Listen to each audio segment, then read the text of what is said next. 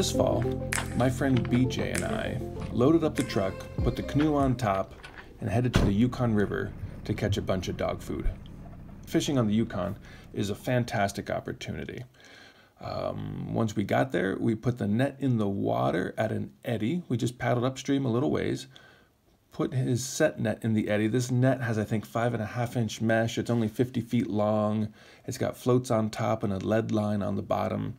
And we set it in an eddy, dropped a rock off the end of it to anchor it, with a little buoy there, and came back to check, hoping to find it full of salmon and maybe some sheefish and a pike or two and maybe a cod, a black cod, or maybe, some whitefish.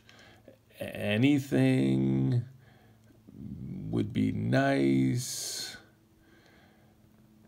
But we had some trouble setting the net right.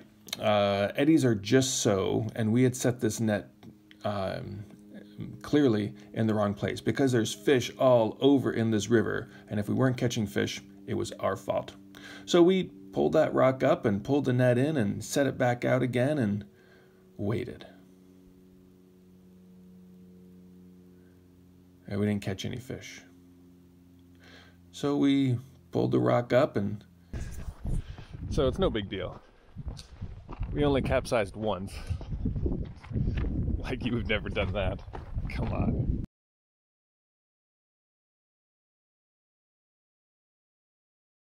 We had both brought 2 pairs of dry clothes in case something like this happened, and we were fine right away. So that evening, we started catching fish, and we set up the tent, and on this beach on a beautiful evening, the sky had cleared, the fog had burned away, and we were left with this lovely fall, cool evening on the Yukon River. So that night, we left the net out and went to sleep, hoping that we would get up to find lots of good things waiting for us in the morning.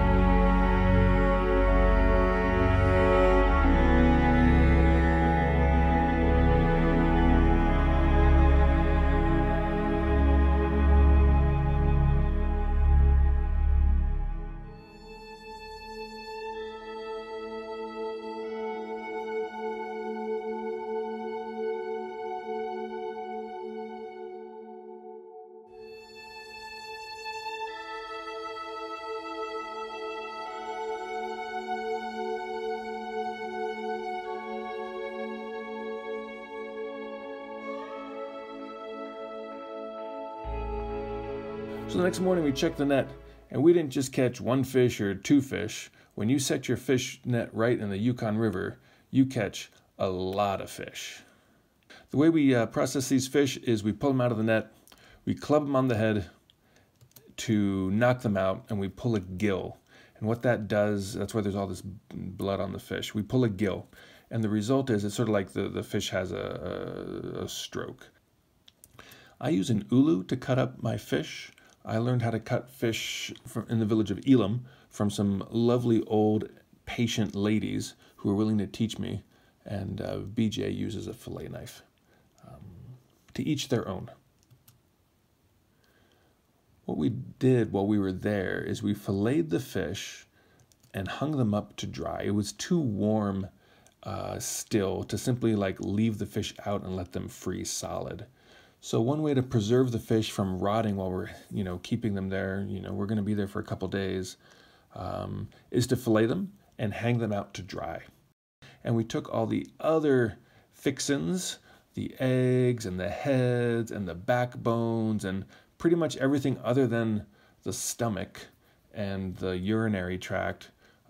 Pretty much everything came home with us, and we are ready to start cooking that up and mixing with dog food to create really nutritious and fatty and well-rounded food right from our backyard.